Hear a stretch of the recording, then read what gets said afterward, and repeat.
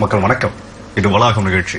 இன்றைய வளாகம் நிகழ்ச்சிகள் பொருட்சந்தை மற்றும் பங்கு சந்தை குறித்த உங்களுடைய கேள்விகளுக்கும் சந்தேகங்களுக்கும் விளக்கம் அளிக்கிறதுக்கு கமாடிட்டி ஸ்கூல் நிறுவனத்திலிருந்து நிறுவனர் திரு சுரேஷ்குமார் ஐயா அவர்கள் வந்திருக்காங்க. அவங்க கிட்ட உங்களுடைய கேள்விகளையும் சந்தேகங்களையும் தாராளமா கேட்டு தெரிஞ்சுக்கலாம். ஐயா வணக்கம். வணக்கம். நலமா இருக்கீங்களா? நல்லா இருக்கு ஐயா. முதல்ல பங்குச்சந்தையை பொறுத்த மட்டத்துல நிலவரம் எப்படி இருக்கு அப்படின்னு சொல்லுங்க. தங்கம் வெள்ளி நிலவரம், கச்சா எண்ணெய் நிலவரம் எப்படி இருக்குன்னு சொல்லுங்க. பங்குச்சந்தை ஆல்மோஸ்ட் இப்போ ஓரளவுக்கு செல்லிங் ட்ரெண்ட் ஸ்டார்ட் ஆகிறதுக்கு ரெடியா இருக்கு. பட் இருந்தாலும் இப்போ கமிங் February 1 பாத்துட்டீங்கன்னா பட்ஜெட் இருக்கு. நம்ம கண்ட்ரியோட ஸ்டேட் யூனியன் பட்ஜெட் இருக்கு. இந்த பட்ஜெட்டோட ரிசல்ட் பட்ஜெட்ல எந்த மாதிரி விஷயங்கள்லாம் அனௌன்ஸ் பண்ண போறாங்க, இல்ல ஏதாவது சலுகைகள் இருக்கா, இல்ல இந்த மாதிரி நிறைய வரி சலுகைகள், இல்ல இன்கம் டாக்ஸ் ரீஃபண்ட், அந்த மாதிரி நிறைய விஷயங்கள் இருக்கு. இப்போ இதெல்லாம் ஓரளவுக்கு சாட்டிஸ்ஃபைடா இருக்கு. அதாவது இந்தியன் கண்ட்ரியோட எக்கனாமி பாத்துட்டீங்கன்னா ஓரளவுக்கு ஸ்ட்ராங் பண்ற மாதிரி இருக்கு பட்ஜெட் அப்படின்ற மாதிரி இருந்தா மார்க்கெட் திருப்பியும் மேல போறதுக்கு தான் சான்சஸ் அதிகமா இருக்கு. இல்ல பட்ஜெட்ல இருக்கிற நியூஸஸ் பாத்துட்டீங்கன்னா உங்களுக்கு ஓரளவு நாட்டை ஸ்ட்ராங் பண்ணணும்னு சொல்ற மாதிரி ரொம்ப ஏதாவது ஒரு ரெஸ்ட்ரிக்ஷன்ஸ் எல்லாம் கொண்டு வந்தாங்க, டாக்ஸஸ் எல்லாம் புது டாக்ஸஸ் ஏதாவது கொண்டு வர மாதிரி இருந்துச்சு அப்படின்னா கண்டிப்பா மார்க்கெட் ஃபாலோ ஆகிறதுக்கு வாய்ப்பு. இதுதான் நியூஸஸ் பேஸ் பண்ணது இதுதான். பட் டெக்னிக்கல் வைஸ் பாத்துட்டீங்கன்னா இப்ப நான் சார்ட்ல கூட காட்டுறேன். இப்போ இதுதான் நம்ம ஸ்டாக் மார்க்கெட்டோட சார்ட். இப்போ நிஃப்டி ஆர் பேங்க் நிஃப்டியை கூட பார்க்கலாம். பேங்க் நிஃப்டி இப்போ நான் டெய்லி டைம் ஃப்ரேம்ல வச்சிருக்கேன். இது சிம்பிள், எந்த ஒரு இண்டிகேட்டர்ஸுமே இதுல கிடையாது. இப்போ பார்த்துட்டீங்கன்னா மார்க்கெட் பாருங்க கிட்டத்தட்ட ஒரு head and shoulders pattern form ஆயிருக்க மாதிரி தெரியுது. பட் இப்போ சப்போர்ட்ல இருக்கு மார்க்கெட். இப்போ பார்த்தீங்கன்னா ட்ரிபிள் பாட்டம் அப்படின்ற இடத்துல சப்போர்ட்ல ட்ரேட் ஆயிட்டு இருக்கு. பட் இந்த சப்போர்ட்டை பிரேக் ஆகி மார்க்கெட் இந்த ரேஞ்ச், தட் மீன்ஸ் இன்னொரு 900 பாயிண்ட் 1000 பாயிண்ட் இறங்கி க்ளோஸ் ஆக ஆரம்பிச்சிச்சு இன்னொரு 1 or 2 டேஸ்ல அப்படின்னா மார்க்கெட் அடுத்தது நெக்ஸ்ட் சப்போர்ட்னு எடுத்துட்டீங்கன்னா இந்த ரேஞ்ச், தட் மீன்ஸ் ஒரு 27,000 or 28,000, அது இங்க இருந்து ஒரு 4,000 பாயிண்ட்ஸ் ஃபாலோ ஆகிறதுக்கு சான்ஸ் இருக்கு. பட் இந்த சப்போர்ட் பிரேக் ஆகணும். பட் இது பிரேக் ஆகாம இருந்துச்சுன்னா திருப்பி மார்க்கெட் இங்க இருந்து ஃபுல்லா பை மேல போயிட்டு புது ஹை போகணும் அப்படின்னா திருப்பி அகைன் இந்த 32,000 ஆர் 33,000 தாண்டி க்ளோஸ் ஆன வச்சுதான் மார்க்கெட் மேல போகும். பட் இப்ப இருக்கிற சிச்சுவேஷன்ஸ்ல மார்க்கெட்ல நம்ம அந்த தட் மீன்ஸ் இன்னொரு 500 பாயிண்ட் இப்போ 31,000ல ட்ரேட் ஆயிட்டு இருக்கு. 31,000 ட்ரேட் ஆயிட்டு இருக்கு. அந்த 31,000ல இன்னொரு 500 பாயிண்ட் இறங்கி ஒரு 30,500 அந்த மாதிரி ட்ரேட் ஆகி க்ளோஸ் ஆக ஆரம்பிச்சிருச்சுன்னா மார்க்கெட் செல் ஆகிறதுக்கு சான்ஸ் அதிகமா இருக்கு. மேபி எங்களோட எஸ்டாப்ளிஷ்மெண்ட் இன்னொரு 1 or 2 டேஸ் இங்கேயே அப்படியே ரேஞ்ச் பவுண்டாவே மார்க்கெட் இருந்துட்டு அதாவது நெக்ஸ்ட் மூவ்மெண்ட் பாத்துட்டீங்கன்னா பட்ஜெட்டுக்கு அப்புறம் தான் ஒரு பெரிய ஃபால், ஒரு பெரிய ஏற்றம் இருக்கிறதுக்கு சான்ஸ் அதிகம் இருக்கு. அதே மாதிரி கோல்டு அண்ட் சில்வர், தங்கம் வெள்ளி இப்போ ஒண்ணுமே இல்லை. டெக்னிக்கலா இப்போ ஸ்டாக் மார்க்கெட் ஃபாலோ ஆக ஆரம்பிக்குதுன்னாவே தங்கம் வெள்ளியோட ரேட் ஏறப்போகுது, அதனுடைய பிரைஸ் அதிகமாக போகுது. அப்போ இதை பேஸ் பண்ணி தான் அது இருக்கு, அதை பேஸ் பண்ணி தான் இது இருக்கு. பட் இப்போ வரைக்கும் எடுத்துட்டீங்கன்னா gold and silver buy trend தான். பட் இருந்தாலும் ஒரு கரெக்ஷன்ஸ் இப்போ மோட்ல இருக்கு. கரெக்ஷன்ஸ் மீன்ஸ் பார்த்தீங்கன்னா ஒரு ப்ராஃபிட் புக்கிங். இப்ப ஒரு நாள் ஏற்றத்தையோ அல்லது ஒரு நாள் இறக்கத்தையோ வச்சு நம்ம அந்த ட்ரெண்டை ப்ரிடிக்ட் பண்ண முடியாது. ஓவரால் அப்படின்னும் போது நிறைய டெக்னிக்கலான விஷயங்கள் இருக்கு. அந்த டெக்னிக்கலான விஷயங்கள் எல்லாமே நம்ம கவனிச்சு மட்டும்தான் ஓவரால் அதனோட ட்ரெண்டை ப்ரிடிக்ட் பண்ண முடியும். அதனால இப்போதைக்கு சிச்சுவேஷன்ஸ் நம்மளோட கண்ட்ரியோட பட்ஜெட்டை பொறுத்து தான் நெக்ஸ்ட் மூவ்மெண்ட்டே இருக்கு. அது வரைக்கும் மார்க்கெட் ரேஞ்ச் பவுண்டா இருக்கிறதுக்கு தான் சான்சஸ் இருக்கு. சிறப்பாக சொல்லியிருந்தீங்க நிலவரம் பற்றி. எனக்கு ஒரு சின்ன சந்தேகம் இருக்கு. என்ன அப்படின்னா நம்மளோட இந்தியாவில் மட்டும் இல்ல, உலக நாடுகளில் எத்தனையோ நிறுவனங்கள் எத்தனையோ துறைகள் வர ஆரம்பிச்சிருக்கு. இந்த துறைகள் வந்தாலும் ஆரம்பத்தில் அந்த துறைகள் நல்ல முறையில் போயிட்டு இருக்கு. போக போக மந்த நிலை அடையுது. எடுத்துக்காட்டுக்கு ஐடி துறையை கூட சொல்லலாம். இப்போ அந்த மாதிரி பங்குச்சந்தை பொருட்சந்தையை மட்டும் இல்ல, இதுல நம்பி வர ட்ரேடர்ஸ்க்கு எதிர்காலம்னு ஒண்ணு இருக்கா? நல்ல கொஸ்டின். அதாவது எல்லா துறைக்குமே பாத்துட்டீங்கன்னா ஒரு ஏற்றம் இறக்கம் அப்படின்றது எல்லா விஷயங்களுமே இருக்கு. இப்ப நீங்க சொன்ன மாதிரி ஐடி எடுத்துட்டீங்கன்னா இதே ஒரு 90s 95 2000 2010 எடுத்துட்டீங்கன்னா பயங்கரமான பீக். இன்ஃபர்மேஷன் டெக்னாலஜினா அப்படியே வேலை கிடைக்கிறது ஓடுவாங்க ஃபாரினுக்கு, யூஎஸ்க்கு, அங்க இங்கன்னு போயிட்டு இங்க சாதாரணமா எந்த டிகிரி முடிச்சாலும் சரி, இன்ஜினியர்ஸா இருந்தாலும் சரி, any of the degree முடிச்சவங்கனாலும் ID ஃபீல்டை நோக்கி ஓடிட்டு இருந்தாங்க. ஏன்னா அன்னைக்கு வருமானம் அதிகமா இருந்தது, அதுல போயிட்டு இருந்தாங்க. பட் இன்னைக்கு ஐடி துறையில இருந்து எல்லாமே வேலை இழக்கும் அபாயம், எல்லாத்துலயும் ஆட்குறைப்பு பண்ணிட்டு இருக்காங்க. அதாவது ஒரு 1000 பேர் வேலை பண்ற இடத்துல இப்போ டெக்னாலஜிஸ் அதிகமானதுனால, மற்றபடி வேலை குறையல, டெக்னாலஜிஸ் அதிகமானதுனால அந்த ஒர்க் லோட் பாத்துட்டீங்கன்னா கம்மியாயிடுச்சு. ஒரு 1000 பேர் செய்ய வேண்டிய வேலையை 500 பேர் செய்யற அளவுக்கு டெக்னாலஜி வளர்ந்துருச்சு. அப்ப மீதி இருக்க 500 பேர் வந்து அவங்க வந்து ஆட்டோமேட்டிக்கா சென்ட் ஆஃப் பண்ணதான் போறாங்க. அந்த மாதிரி வந்து ஒவ்வொரு துறையுமே, அதாவது ஒரு சில செக்டார் வைஸ் எடுத்துட்டீங்கன்னா ஒரு ஆட்டோமொபைல்ஸ் இண்டஸ்ட்ரி எடுத்துக்கலாம், இல்ல சேட்டலைட் டெக்னாலஜி, அண்ட் தென் இல்ல இன்ஃபர்மேஷன் டெக்னாலஜி, அண்ட் தென் பாத்துட்டீங்கன்னா நிறைய மீடியாஸே எடுத்துட்டீங்கன்னா ஒரு காலத்துல வந்து நல்ல பீக்ல இந்த சேனல்ஸ் எல்லாம் கூட இன்னைக்கு வந்து ரொம்ப லோல போயிட்டு இருக்கு. நல்ல லோல இந்த சேனல்ஸ்லாம் கூட பீக்ல போயிட்டு இருக்கு. அந்த மாதிரி எல்லா துறைக்குமே ஏற்ற இறக்கங்கள் இருக்கும், அது இல்லைன்னு சொல்ல முடியாது. பட் ஆனா இதுல வந்து நம்ம பங்குச்சந்தை ஆகட்டும் அல்லது பொருள் சந்தை ஆகட்டும், இந்த துறை அப்படின்றது வந்து பாத்துட்டீங்கன்னா உங்களுக்கு 2 சைடுமே நமக்கு மார்க்கெட் இருக்கு. தட் மீன்ஸ் வந்து மார்க்கெட் வந்து பை ஆனாலும் நமக்கு வந்து ப்ராஃபிட் இருக்கு, செல் ஆனாலும் ப்ராஃபிட் இருக்கு, 2 சைடுமே ப்ராஃபிட் இருக்கு. அப்ப வந்து இதுக்கு வந்து ஏற்றம் இறக்கம் அப்படின்றதெல்லாம் கிடையவே கிடையாது. அந்த மார்க்கெட் வேணா உங்களுக்கு மேல போகும் கீழே வருமே ஒழிய, உள்ள இருக்க ட்ரேடர் வந்து டெக்னிக்கலா நிறைய விஷயங்களை ஸ்டடி பண்ணிட்டாங்க அப்படின்னா அவங்களுக்கு வந்து ஃபியூச்சர்ஸ் அதிகமா தான் இருக்கு. ஒரு சின்ன எக்ஸாம்பிளுக்கு சொல்லணும் அப்படின்னு எடுத்துட்டீங்கன்னா, இப்போ இந்தியன் ஸ்டாக் மார்க்கெட், இப்போ இந்தியால வந்து ஒரு மிகப்பெரிய ஸ்டாக் எக்ஸ்சேஞ்சஸ் 2 எக்ஸ்சேஞ்சஸ் இருக்கு. ஒன்னு வந்து BSc Bombay stock exchange, and then ஒன்னு வந்து என்எஸ்சி நேஷனல் ஸ்டாக் எக்ஸ்சேஞ்ச். இந்த 2, அதாவது மும்பை பங்குச்சந்தை அந்த தேசிய பங்குச்சந்தைன்னு சொல்லுவாங்க. இதுதான் இருக்கு. பட் எத்தனை பேருக்கு இது தெரியும் தெரியல. இது நீங்க போய் பிஎஸ்சியோட வெப்சைட் இருக்கு, அந்த வெப்சைட்லயே நான் காமிக்கிறேன். இது வந்து Bombay stock எக்ஸ்சேஞ்சோட home page website. இதுல பாத்துட்டீங்கன்னா ஹிஸ்டரி அண்ட் மைல்ஸ்டோன்ஸ் அப்படின்னு சொல்லி கொடுத்திருப்பாங்க. இப்போ BSc is the first ever stock exchange Asia's established இன் 1875.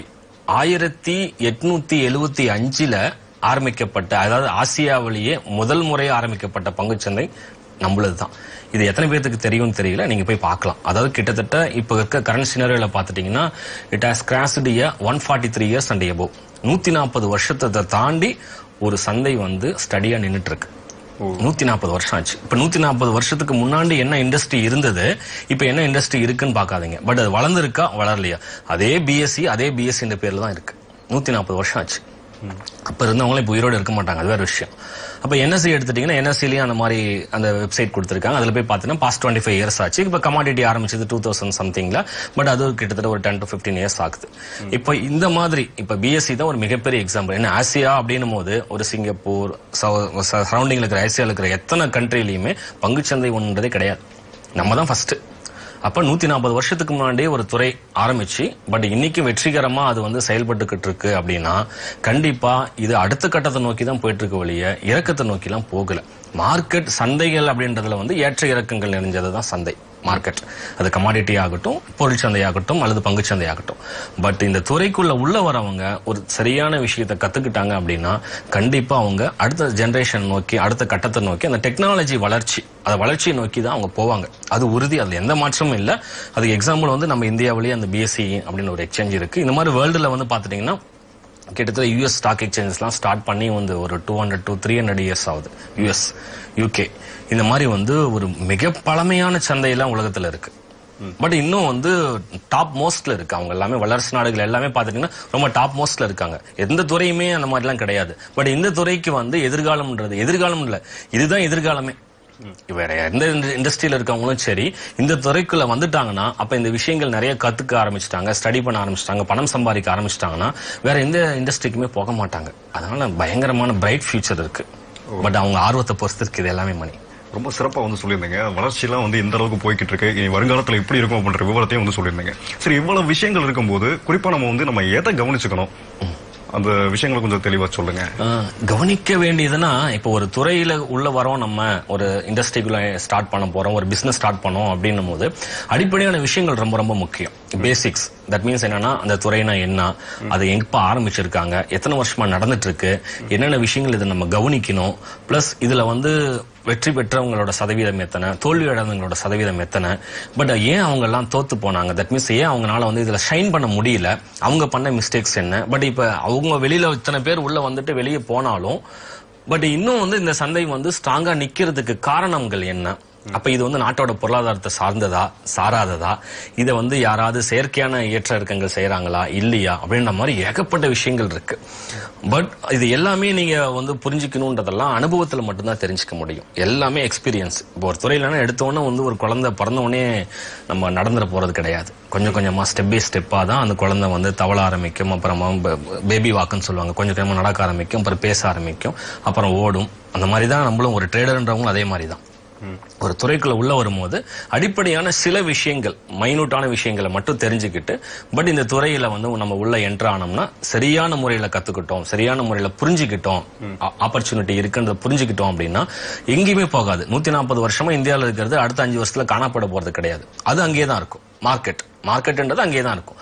அப்போ இதுல நம்ம வந்து நீடிச்சு நிலைக்கணும் அப்படின்னா எந்த மாதிரி விஷயங்கள் எல்லாம் நம்ம கத்துக்கணும், யார்கிட்ட கத்துக்கணும், யாரை வந்து செலக்ட் பண்ணணும், பிளஸ் எது அடிப்படையான விஷயங்கள்ன்றதெல்லாம் ஒரு பெரிய ப்ராஜெக்ட், ஒரு பெரிய விஷயங்கள். இதெல்லாம் வந்து ஒரு சிம்பிளிஃபையா ஒரு 1/2 hour லைவ்ல வந்து நம்ம டீச் பண்ண முடியாது. அது வந்து ஒரு மிகப்பெரிய விஷயங்களை படிப்படியா உங்களுக்கு வந்து கத்துக்கிறதுன அடிப்படையில நீங்க கவனிக்க வேண்டிய விஷயங்கள் நிறைய இருக்கு. பட் இதுல நம்ம என்ன மாதிரி இதுல உள்ள வரோம், அதாவது சந்தையில வந்து பார்த்தோன்னா பணம் ஈட்டணும்னு நோக்குது, ஆஸ் எ ட்ரேடரா உள்ள வரமா, இல்ல ஆஸ் எ வந்து ஒரு தட் மீன்ஸ் ஒரு மெம்பரா உள்ள வரமா, புரோக்கரா உள்ள வரமா, இல்ல மார்க்கெட்டிங் பர்சன்ஸா உள்ள வரமா, இல்ல வந்து டெக்னிக்கல் அனாலிசிஸ்டா உள்ள வரமா, அப்படின்ற மாதிரி நிறைய செக்டார் வைஸ் இருக்கு. அந்த செக்டார் வைஸ் நம்ம ஸ்டடி பண்ணிக்கிட்டா மட்டும்தான் அந்த மாடல்ல வந்து நம்ம வந்து ஜெயிச்சு மேல வர முடியும். அப்போ நம்ம வந்து இந்த செக்டார்ல இந்த துறையில வந்து எந்த மாதிரி ஒரு பர்ஃபார்மன்ஸ் நம்ம பண்ணணும், நமக்கு என்ன தேவை, இப்ப ஒவ்வொருத்தருக்கும் ஒரு தேவை இருக்குல்ல. இப்ப நான் இருக்கேன்னா எனக்கு மாசம் 5 லட்சம் ரூபாய் தேவை, நீங்க இருக்கீங்கன்னா உங்களுக்கு ஒரு கமிட்மெண்ட் இருக்கு. அந்த மாதிரி நம்மளோட தேவை என்ன அப்படின்றத முதல்ல புரிஞ்சுக்கணும். அந்த தேவைகளை புரிஞ்சுக்கிட்டு அதுக்கப்புறமா அந்த ஸ்டெப் எடுத்து வச்சு படிப்படியா நிறுத்தி நிதானமா உள்ள வரவங்க வெளியே போனதே கிடையாது, போக மாட்டாங்க. சிறப்பா சொன்னீங்க. இப்ப இன்னொரு சந்தேகம் என்ன அப்படின்னா, இந்த துறையை பொறுத்த மட்டும் யாரையாவது நம்பிதான் இருக்கணுமா, டிபெண்ட் பண்ணி தான் இருக்கணுமா? கிடையவே கிடையாது. இப்போ குட் கொஸ்டின். அதாவது பாத்துட்டீங்கன்னா இப்ப இந்த துறையில எடுத்துட்டோம் அப்படின்னா யாரையுமே ஒவ்வொரு பிசினஸ்லயுமே ஒரு பையர் அண்ட் செல்லர்ஸ் அந்த மாதிரி ஒரு வியாபாரம் பண்ற ஒரு ஷாப் வச்சிருக்கோம் அப்படின்னா அந்த ஷாப் வச்சுதான் நம்ம மட்டுமே உட்காந்து இருந்தோம்னா அங்க வியாபாரம் நடக்க போறது இல்ல. ஒரு பையர் வரணும், அங்க வந்து பை பண்ணுவாங்க. ஒரு ஹோட்டல் நடத்துற மாதிரி தான் பை பண்ணுவாங்க, அவங்க பணம் கொடுப்பாங்க, நம்ம வாங்கிக்கிறோம், நம்மளோட முதலீடு லாபம், அப்படிதான் ஒரு பிசினஸ் அந்த நடந்துட்டு இருக்கும்.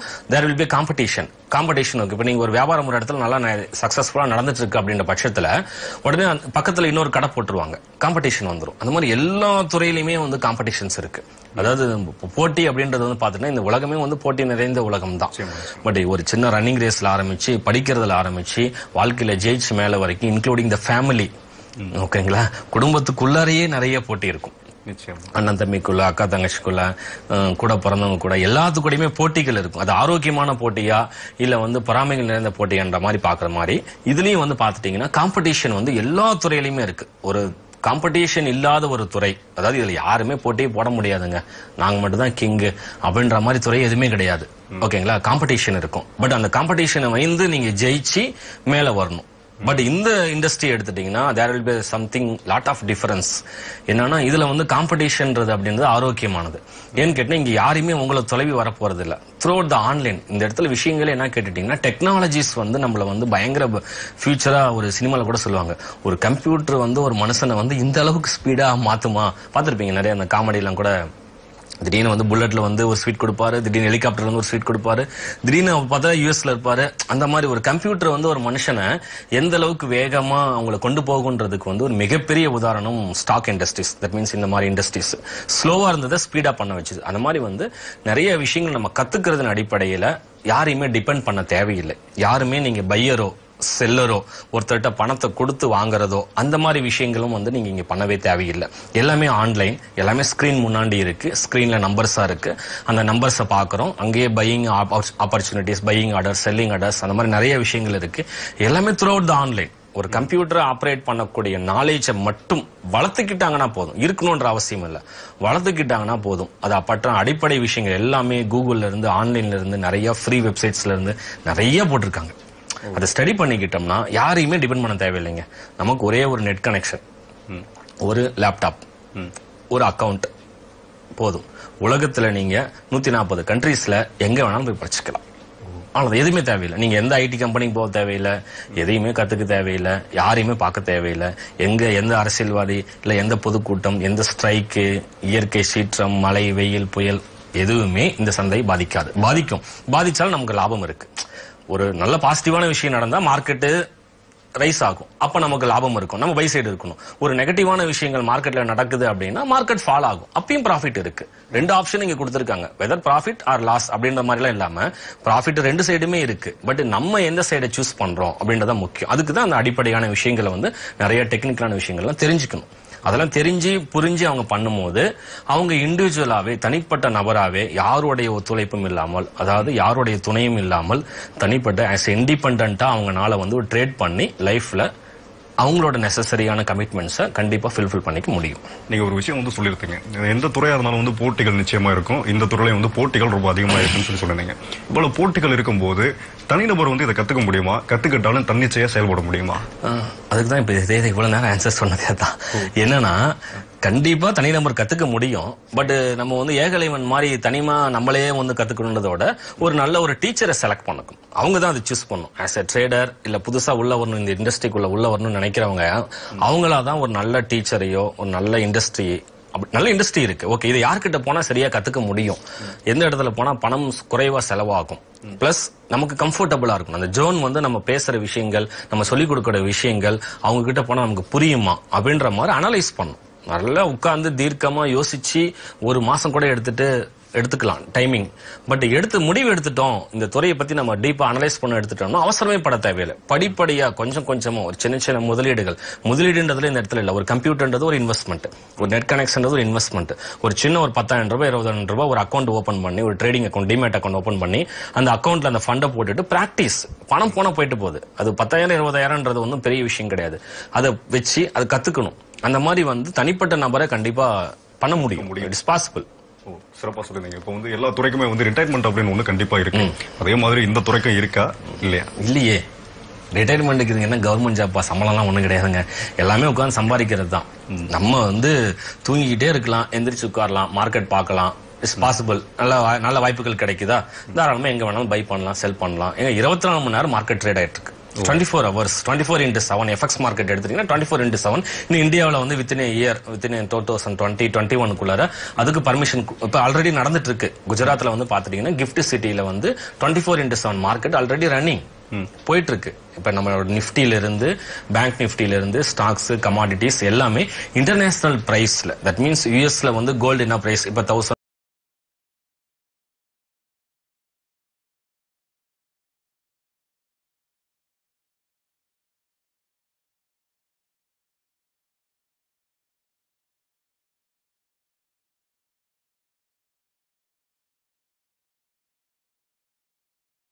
வெப்சைட் கூட நான் சொல்றேன் பாருங்க, இந்தியா ஐஎன்எக்ஸ், அதுவும் பிஎஸ்சி தான். இந்தியா ஐஎன்எக்ஸ் அப்படின்றது வந்து பாத்தீங்கன்னா ஒரு மிகப்பெரிய வெப்சைட். இந்த எக்ஸ்சேஞ்ச் ஆரம்பிச்சு கிட்டத்தட்ட 2 years ஆச்சு. indiainx.com அப்படின்னு சொல்லிட்டு பிஎஸ்சியில போனீங்கன்னா அதனுடைய லிங்க் கொடுத்துருக்காங்க, அதை பார்க்கலாம். 24x7 மார்க்கெட் ஆல்ரெடி வந்துருச்சு. பட் இன்னும் பர்மிட்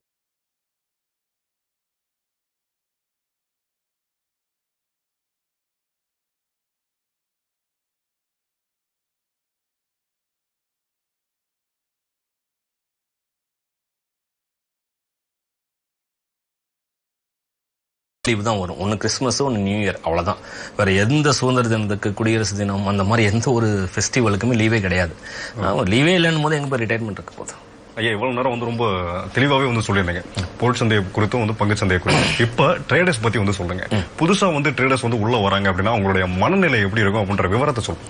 இல்ல, புதுசா வரவங்களுக்கு என்னன்னா அவங்களோட பெரிய டிராபேக் ஒரு என்னன்னா ஒரே நாள்ல எல்லாம் கத்துக்கணும்னு ஆசைப்படுறாங்க. ஒரே நாள் அது வந்து கரெக்ட், ஒரே நாள்ல கத்துக்கணும்னு ஆசைப்படலாம், தப்பு இல்ல. பட் இது என்ன விஷயம் அப்படின்னு கேட்டுட்டீங்கன்னா, இது நிறைய செக்டார் வைஸ் நிறைய விஷயங்கள் இருக்கு. ஒரே நாள் இதை ஸ்டடி பண்ண முடியாது. இதை ஸ்டடி பண்ணதுக்கு வந்து பாத்தீங்கன்னா பல நாட்கள் எடுத்துக்கும். கிட்டத்தட்ட இது ஒரு சைக்கிளிங் மாதிரி. இது என்னன்னு புரிஞ்சுக்கிறதுக்கே ஒரு மாசம் ஆகும். அதை புரிஞ்சுக்கிட்டா நிறைய கொஸ்டின்ஸ் அவங்களுக்கு ரைஸ் ஆயிட்டு இருக்கு. ஒரே நாள் அவங்களோட அத்தனை கேள்விகளுக்கும் விடை கிடைக்கும். பட் அவங்களால அதை வந்து அப்சர்வேஷன் பண்ணி ஏத்துட்டு அவங்க மைண்ட்ல வந்து பிக்ஸ் பண்ணிக்க முடியாது. ஏன்னா சூப்பர்லேட்டிவான பிரெயின்ல யாரும் கிடையாது. எல்லாருமே ஒரு சராசரி மனிதர்கள் தான். ஓகேங்களா? கம்ப்யூட்டர் மாதிரி வந்து ரொம்ப ஹார்ட் டிஸ்க் மாதிரிலாம் ரொம்ப அதிகமா ஸ்டோர் பண்ணி வைக்க முடியாது. அதனால வந்து படிப்படியா தான் கத்துக்க முடியும். அதனால ஒரு ட்ரேடரா உள்ள வரணுன்றதோட ஒரு ஸ்டூடெண்டா கத்துக்கணுன்ற அடிப்படையில வரணும். ஏன்னா இதுல வந்து பாத்துட்டீங்கன்னா இப்ப யோசிச்சு பாருங்க, இப்ப எல்லா துறையிலுமே வேலை வாய்ப்புகள் இல்ல. ஒரு வேலையில்லா திண்டாட்டம் அதிகமா இருக்கு ஒரு நாட்டுல. பட் இந்த துறையில பாத்துட்டீங்கன்னு வச்சுக்கோங்களேன், இந்தியாவில் இப்ப 100 கோடி பேர் இருக்கிறாங்க, 100 பாப்புலேஷன் இருக்காங்க அப்படின்னா ஒரு 2% பீப்புள்ஸ் தான் உள்ள ட்ரேடராகவே இருக்காங்க. 2% ஜஸ்ட். மீதி 98% பீப்புளுக்கு வந்து பங்கு சந்தைனாவோ பொருள் சந்தைனா என்னன்னு தெரியல, அவேர்னஸே இல்ல. பட் இதே யூஎஸ் மாதிரி யூகே மாதிரி கண்ட்ரீஸ் எல்லாம் எடுத்துட்டீங்கன்னா இங்க 100% இருக்காங்கன்னா கிட்டத்தட்ட 75 to 76% பீப்புள்ஸ் வந்து ட்ரேடர்ஸ் வியாபாரம் பண்ணிட்டு இருக்கோம். தட் மீன்ஸ் என்னன்னா ஒரு ட்ரேடரா வியாபாரத்தை ஏதாவது துறையில, அதாவது இன்வெஸ்ட்மெண்டா இருக்கலாம், இல்ல இன்ட்ராடே ட்ரேடிங்கா இருக்கலாம், இல்ல long time investment, short time investment, இல்ல இது மாதிரி புரோக்கர்ஸ்,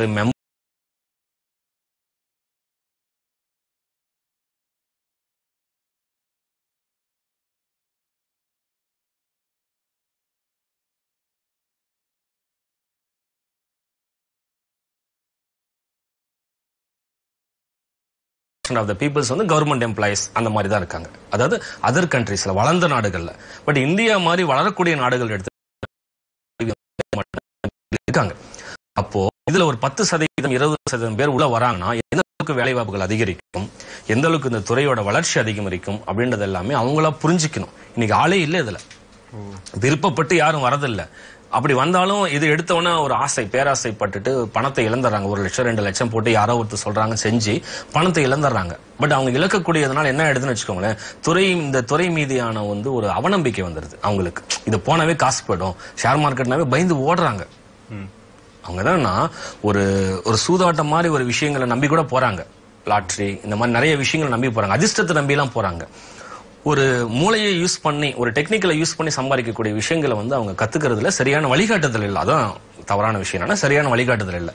இப்ப வந்து பாத்தீங்கன்னா இப்ப கவர்மெண்டே இந்த விஷயங்கள் எல்லாமே எடுத்து நடத்திட்டு இருக்காங்க. இப்ப அடுத்த கல்வியாண்டெல்லாம் எடுத்துட்டீங்கன்னா இப்ப மத்திய அரசோட நிறைய பல்கலைக்கழகங்கள், ஐஐடி மாதிரி பெரிய பெரிய இண்டஸ்ட்ரீஸ்ல எல்லாமே, இன்ஸ்டிடியூஷன்ஸ்ல எல்லாமே இந்த பங்குச்சந்தை அண்ட் பொருள் சந்தை பத்தின அடிப்படையான கல்விகள் வந்து கொண்டு வர போறாங்க. 2020 இருந்து 21 இந்த செகண்ட் இயர்ல இருந்து கொண்டு வர போறாங்க. அதை பத்தின எல்லா ரிசர்ச்சும் போயிட்டு இருக்கு. எல்லா இன்ஸ்டிடியூஷன்ஸ்க்கும் இதை பத்தின சர்க்குலர்ஸ் கொடுத்துட்டாங்க, ஜீவோ போயிடுச்சு. பட் இது அடிப்படை கொண்டு வர போறாங்க. பட் இது கொண்டு வந்தாங்கன்னா உடனடியாக கத்துட்டு எல்லாம் வெளியே வர போறாங்களா? கிடையாது. இப்ப கொண்டு வந்தாங்கன்னா அடுத்த 10 வருஷத்துல இந்த இண்டஸ்ட்ரி வந்து பயங்கர பீக்ல போகுது. அப்ப நம்மளே கூட இது கேட்டாங்க, பெரிய பெரிய தமிழ்நாட்டில் இருக்கிற மிகப்பெரிய 2-3 இன்ஸ்டிடியூஷன்ஸ்ல நீங்க வந்து இதை பத்தின ஒரு அடிப்படையான பயிற்சி வகுப்புகள் எடுத்து கொடுங்க எங்களுக்கு அப்படின்னு கேட்டிருக்காங்க. அப்பாயின்மெண்ட்டும் கொடுத்திருக்காங்க. இந்த கம்மிங் ஏப்ரல் ஆர் மேல வந்து இந்த ஹாலிடேஸ் வரும் இல்லைங்களா, இந்த சம்மர் ஹாலிடேஸ்ல வந்து நம்மளும் அதை பண்ண போறோம் பெரிய இன்ஸ்டிடியூஷன்ஸ்ல. பட் இந்த இன்ஸ்டிடியூஷன் கன்ஃபார்ம் ஆனதுக்கு அப்புறம் நான் அதை பேர் சொல்றேன். அந்த மாதிரி அடிப்படையான விஷயங்களை கொண்டு வராங்க. அந்த மாதிரி கொண்டு வரும்போது இந்த துறை இன்னும் மேலும் வளர்ச்சியை நோக்கி தான் போகும். அப்போ நல்ல விஷயங்கள் எல்லாமே கத்துக்கிட்டு மேல வரலாம் எல்லாருமே. சிறப்பான விஷயத்தை வந்து சொல்லியிருந்தாங்க. இப்போ அதாவது ட்ரேடர்ஸோட மனநிலை எப்படி இருக்கும் அப்படின்ற விவரத்தை சொல்லியிருந்தாங்க. இப்போ எக்ஸ்பீரியன்ஸான ட்ரேடர்ஸ்லாம் இருக்காங்கல்ல, அதை பொறுத்த மட்டும் வந்து ட்ரேடர்ஸ் ரிஸ்க் என்ன அப்படின்றத பத்தி கொஞ்சம் விரிவா சொல்றீங்களா? ரிஸ்க் எல்லாமே ஆக்சுவலி பாத்துட்டீங்கன்னா இதுல ரிஸ்க் ரிவார்டுன்றதெல்லாம் நிறைய இருக்குங்க. எந்த துறையில தான் ரிஸ்க் இல்லைங்களா? எல்லாத்துலயுமே ரிவார்ட்லாம் ரிஸ்க் இருக்கு, ரிவார்டும் இருக்கு. பட் எல்லாமே வந்து அடிப்படையான விஷயங்களை கத்துக்கிட்டு செய்யும் போது மட்டும்தான் நமக்கு அது பலன் இருக்கும். ஓகேங்களா? இதுல வந்து மிகப்பெரிய ஒரு ஆப்பர்ச்சுனிட்டி இருக்கு இந்த துறையில. அதை யாருனாலையும் மறுக்க முடியாது. நீங்க வேணும்னா உலகத்துல இருக்கிற எல்லா வெப்சைட்ஸும், தட் மீன்ஸ் எல்லா ஸ்டாக் எக்ஸ்சேஞ்சோட வெப்சைட்டும் போய் டாப் 10 ஸ்டாக் எக்ஸ்சேஞ்ச் போட்டு பார்க்கலாம். இந்தியா வந்து பாத்தீங்கன்னா டாப் 6ல இருக்கு எக்ஸ்சேஞ்சஸ்ல. உலகத்திலேயே 6வது எக்ஸ்சேஞ்சா நம்மளது இருக்கு. அதனால இந்த துறையில பர்சன்டேஜ் ஆஃப் த பீப்புள்ஸ் வந்து கம்மியா இருக்காங்க. அது இந்தியன்ஸோட தான், அதாவது அவங்களோட இந்தியா இருக்கிற மக்களோடைய பங்களிப்பு வந்து ரொம்ப கம்மியா இருக்கு. இதே வெளிநாடு வாழ் இந்தியர்கள், வெளிநாட்டு முதலீடுகள் எடுத்துட்டீங்கன்னா, ஏற்கனவே நான் நிறைய ப்ரோக்ராம்ல சொல்லியிருக்கேன், அவங்களோட பங்களிப்பு அதிகமா இருக்கு. அதாவது அவேர்னஸ் அவங்களுக்கு இருக்கு, இங்க இருக்கவங்களுக்கு இல்ல. அதான் விஷயம். பட் எல்லாருமே இந்த துறையில வந்து ஆர்வமா வரணும். அவங்களோட குழந்தைகளுக்கு, அதாவது இப்போ காலேஜ் படிச்சுட்டு இருக்கவங்களுக்கு எல்லாமே இதை பத்தின அடிப்படை விஷயங்களை வந்து சொல்லிக் கொடுக்கறது ரொம்ப ரொம்ப நல்லது. சிறப்பான விஷயத்தையும் வந்து சொல்லியிருந்தீங்க. இப்போ இதெல்லாம் வச்சு பார்க்கும்போது பயிற்சி அப்படின்றது வந்து கண்டிப்பான தேவை வந்து நீங்க சொல்லியிருக்கீங்க. இப்போ பயிற்சிகள் நீங்க என்ன மாதிரி சேவைகள் வந்து கொடுத்துட்டு இருக்கீங்க? பயிற்சி ஆக்சுவலி பாத்துட்டீங்கன்னா நம்ம கமாடிட்டி ஸ்கூல்ன்றது வந்து ஒரு சாஃப்ட்வேர் வந்து கம்பெனி, ஒரு சாஃப்ட்வேர்ஸ், ஒரு ட்ரேடிங் சம்பந்தப்பட்ட ஒரு சாஃப்ட்வேர்ஸ் கொடுத்துட்டு இருக்கோம். இது மெட்டாடேட்டர் 4ன்னு ஒரு சாஃப்ட்வேர். பட் இதை பத்தி நிறைய பேர் இந்த துறையில வந்து லாஸ் பண்ணிட்டு இருக்கனால தான் இதை நம்மளும் வந்து நிறைய ஃபெயிலியர்ஸ் ஃபேஸ் பண்ணி தான் இங்க வந்திருக்கோம். பட் இந்த சாஃப்ட்வேர்ஸ் கொடுத்துட்டு இருக்கிறது தான் மெயின் கான்செப்ட், ஃபர்ஸ்ட் விஷயம். ரெண்டாவது, நம்ம வந்து இது பத்தின அடிப்படையான விஷயங்களை வந்து நிறைய சொல்லி கொடுத்துட்டு இருக்கோம். இந்த கம்பெனில என்ன பண்ணிட்டு இருக்கோம்னா, basics of the stock market, basics of the commodity markets, நம்ம அடிப்படையான பயிற்சி வகுப்புகள் கொடுத்துட்டு இருக்கோம். இப்போ கம்மிங் 25th, அதாவது கம்மிங் சாட்டர்டே அன்னைக்கு பாத்தீங்கன்னா சேலத்துல எங்களோட ஆபீஸ்ல ஒரு எஸ்டாப்ளிஷ்மெண்ட் ஆபீஸ், அதாவது பெரிய ஆபீஸா வந்து ஒரு மீட்டிங் ஹால் ஒன்று அரேஞ்ச் பண்ணிருக்கோம். அது பர்மனன்டாவே எங்களுது. அந்த ஆபீஸ்ல வந்து ஒரு பேசிக்கான பயிற்சி வகுப்புகள் கொண்டு வரும் நடத்திட்டு இருக்கோம். பட் அந்த 25th அன்னைக்கு இது நடக்குது. அதுக்கு வந்து ஒரு சின்ன சார்ஜ் மட்டும் பண்ணுவோம், 1000 rupees மட்டும் அந்த பேசிக் கிளாஸ்க்கு சார்ஜ் பண்ணி ஒரு ஃபுல் டே செஷன் போகும். அதே மாதிரி டெக்னிக்கலான விஷயங்களையும் இந்த பத்தின இருக்கிற எல்லா டெக்னிக்கலான விஷயங்களும் நிறைய சொல்லி தர போறோம்.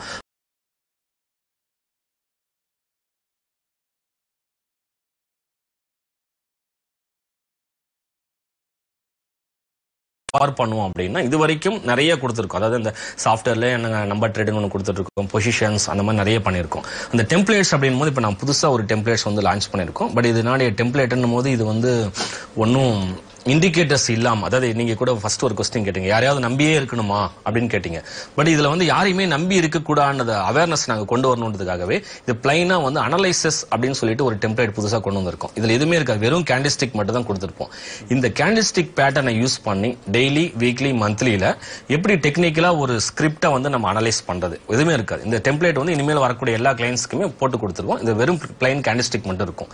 ட்ரெண்ட் அனலைஸ் பண்றது, ஸ்டாக் மார்க்கெட் எப்படி வந்து ட்ரெண்ட் கண்டுபிடிக்கிறது, அண்ட் கமாடிட்டி மார்க்கெட்ல என்ன ட்ரெண்ட்ல போயிட்டு இருக்கு, இது என்னென்ன பேட்டர்ன்ல ஃபார்ம் ஆயிருக்கு அப்படின்ற மாதிரி MT4ல பாத்துட்டீங்கன்னா ஏகப்பட்ட டூல்ஸ் இருக்கு. அந்த டூல்ஸ் எல்லாம் பேஸ் பண்ணி அந்த விஷயங்களையும் நம்ம சொல்லி தர போறோம். ஃபியூச்சர்ஸ்ல கமிங் கிளாஸஸ்ல ஸ்டார்ட் பண்ண போறோம். இனிமேல் வரக்கூடிய கிளைண்ட்ஸுக்கும் இதை பத்தின நிறைய வீடியோஸும் நம்மளோட யூடியூப் சேனலுக்கு கமாடிட்டி ஸ்கூல், அந்த யூடியூப் சேனல்ல நிறைய வீடியோஸும் வந்து இது அவேர்னஸ்க்கு உண்டான வீடியோஸ், அதாவது நாட்டிய மார்க்கெட்டிங் அவேர்னஸ்க்கு உண்டான வீடியோஸ் எல்லாம் போட போறோம். அதையும் நிறைய பேர் தெரிஞ்சுக்கலாம், தெரிஞ்சு பயனடையலாம். இவ்வளவு நேரம் பொருட்சந்தை மற்றும் பங்குச்சந்தை குறித்த விளக்கங்களை ரொம்ப தெளிவாகவே வந்து சொல்லியிருந்தேங்க. இன்னைக்கு நிகழ்ச்சிக்கு வந்தமைக்கு மிக்க மகிழ்ச்சி. நன்றி. நன்றி, வணக்கம். நேயர்களே, மீண்டும் மற்றொரு நிகழ்ச்சியில் உங்களை வந்து சந்திக்கும் வரை உங்களிடமிருந்து விடைபெறுவது உங்களுடைய அன்பு சகோதரன் மாறன்.